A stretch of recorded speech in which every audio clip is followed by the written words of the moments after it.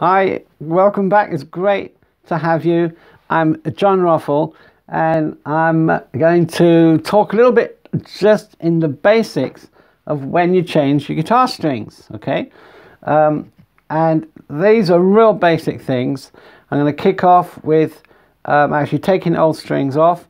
I'm going to then be focusing in this video what you can do while the strings are off your guitar. I'm not a luthier. I don't make instruments, I don't repair instruments. I'm just really a novice player, but I love musical instruments and I love guitars in particular. And I'm hoping that this video will help you appreciate the workmanship and the craftsmanship that has gone into your guitar. Okay, so here goes. Right, number one, taking off the old strings. I'm going to move this camera around so you can see what I'm talking about in just a moment. Here are, I've already taken the strings off my Alvarez. These are my old strings. You can see they're color coded, by the way, so when you put your new set of strings on, if they're color coded, they're very easy to make sure you don't put in the wrong place.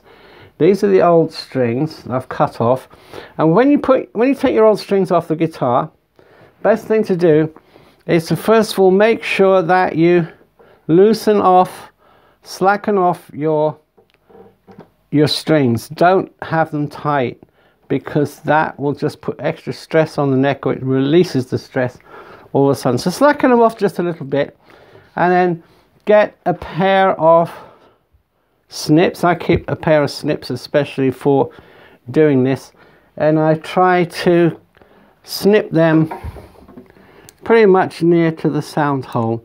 And the reason for that is that, especially on a high-end guitar, you don't want these loosened wires springing out and damaging the finish of your guitar. So that's just a wise thing to do. Then just take them out. Now, what can you do once your strings are off the guitar, which is the perfect time to dress your fretboard, right? This is so important. The fretboard can't be properly dressed while you've got strings on it. So I suggest that this is the time that you check out your fretboard, and the best thing to dress it with is lemon oil. Okay, I'm using Diodario lemon oil, and the way I do it, I'm going to use this, just a regular duster first of all, and you just put a tiny amount of lemon oil on a duster or lint-free cloth, and just rub it into the wood like this. I'll show you what the effect is. Right, if you look, hopefully you can see where I've rubbed it. It'll come a little bit more shiny. Can't see it very well actually, can you? There you go. Now I've cheated a bit because I've already, that's where I haven't done it yet. You can see it's duller, but if I put some polish on it, you'll see it's rather lemon oil, not polish. On it, you'll see it'll come up a bit brighter.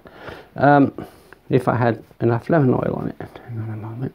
A bit more lemon oil. Hopefully you can see the distinction now when I do it again. Here we go. Right, we're going to go up to the 12th fret here. 11th fret, 10th fret. And hopefully you can see the difference. Past the 12th fret, it's a bit duller. Knocking the headstock very gently there. Right, you don't want to leave it there, you want to do a good job and rub it well into the wood, right into the edges of the frets, right the way up the fretboard. And when you've done that, you can polish it, and I'm going to use some kitchen towel for this. So here's some kitchen towel. It's a regular kitchen towel. You might want to use a micro cloth for it, in fact. And then just gently rub it, polish it. Just, you don't want to leave lots and lots of oil on the surface. But what I like to do, I like to take a couple of days to do this. So I don't want to do it all in one go. I don't rush restringing. I want to use lemon oil, let it soak a little bit, and then come back to it. Don't leave standing oil, rub it in, but make sure the fretboard is nicely nourished. And also, of course, don't forget the bridge. So the bridge must come into effect as well. I'll just show you the bridge here. So don't forget to put lemon oil on the bridge. Right, I'm going to come back to the bridge in a moment, but while we're on the subject of this side of it, check to make sure there's nothing rattling inside the sound hole. And here's a perfect opportunity to check for any dust or whatever that's inside the guitar. You can remove it now that you can't remove other times. All right. The other thing you can do is use sparingly guitar polish. This is guitar polish I'm using. But be warned, check the finish of your guitar, because if you've got some kind of a nitrate finish on it or an old finish, then you can damage the guitar. My Hofner, which you may have seen in previous videos, my Hofner from the 1960s has got a very delicate old-fashioned finish, and if you use a harsh polish on that, it will be damaged. And someone before I owned it actually did that, and some of the polish has been damaged, but I just put that down to being a well-used guitar in actually very good condition considering everything. Right, so that's your warning. Don't just put polish on without checking. I'm not going to be liable for anything that you do on this video that doesn't work out right. Let's go to the headstock for a moment. And because while you've got the strings off, it's a perfect time to check the machine heads. On my Alvarez, I bought this one actually in a charity shop, or what you call a Goodwill shop, a number of years ago, about 6 or 7 years ago, maybe longer. And actually the machine heads, it's had 2 replacement machine heads at some point in its life. Either that or it's got the original machine heads and 4 of them are replacements. I really don't know. But now's a perfect opportunity to just check. Make sure you use the correct screwdriver. That one's a bit small. Here's a bigger one. Just check to make sure that it's tight. Don't over tighten. Those are okay.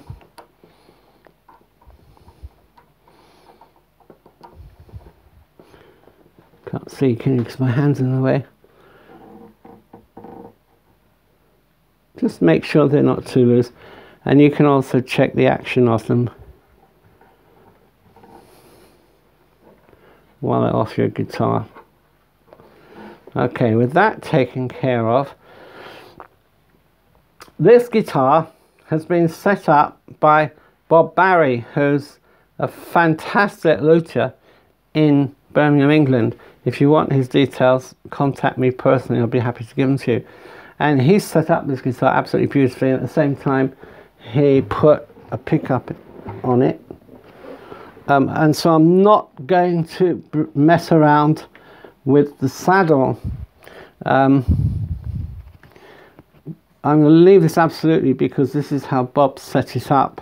Okay, so the saddle height obviously affects the height of the strings, and that can affect your playing. For me, I've done one saddle on another guitar that isn't such a costly guitar, but I'm not going to touch a guitar that is a prime guitar for me. I will take it to a professional.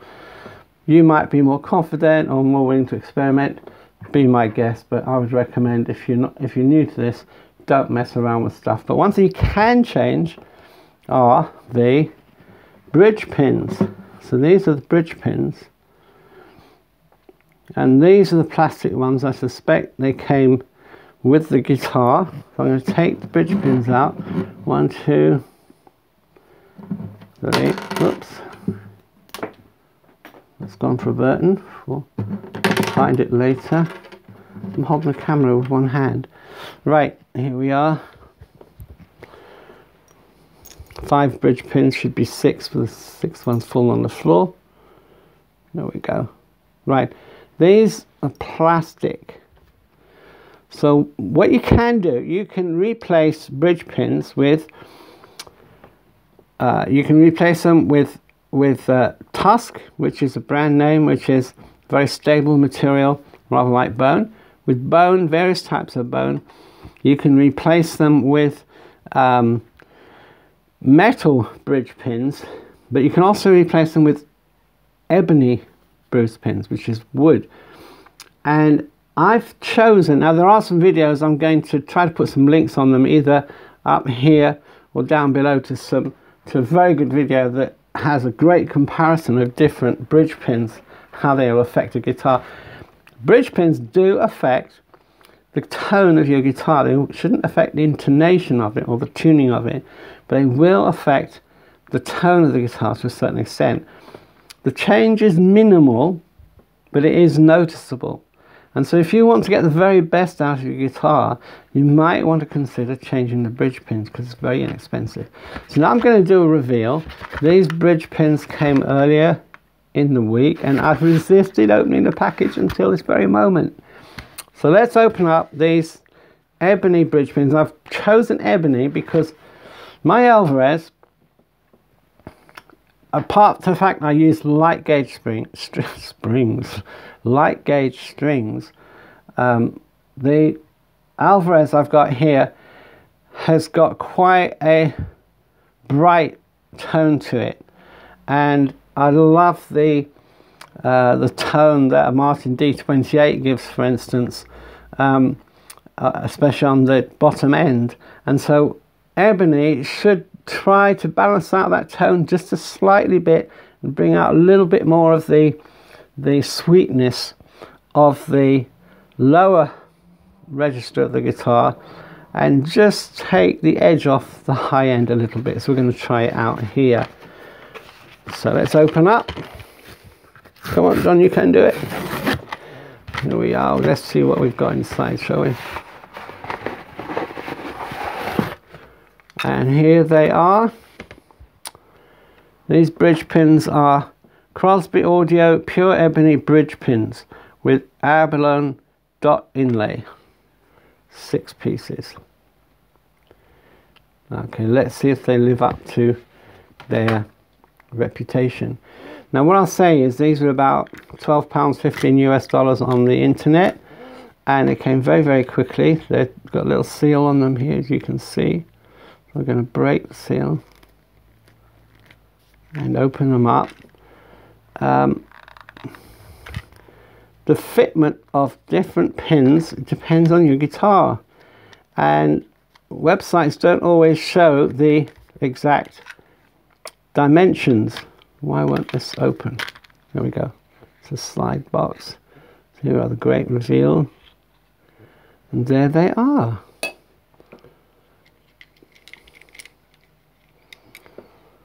And first impression, very nice, very smooth. Let's compare them to the original. As I suspected, the replacements are slightly shorter. That's quite normal, actually, to be perfectly honest with you. I don't know why, but as long as it reaches down below the saddle, that should not make a difference. The key now is these are standard size fitment for most guitars. So the question now is, will they fit? Here goes. Let's see if they will fit or not. And they do. maybe a little bit proud. I might have to sand them down just a little bit. I will have to sand them down just slightly to fit.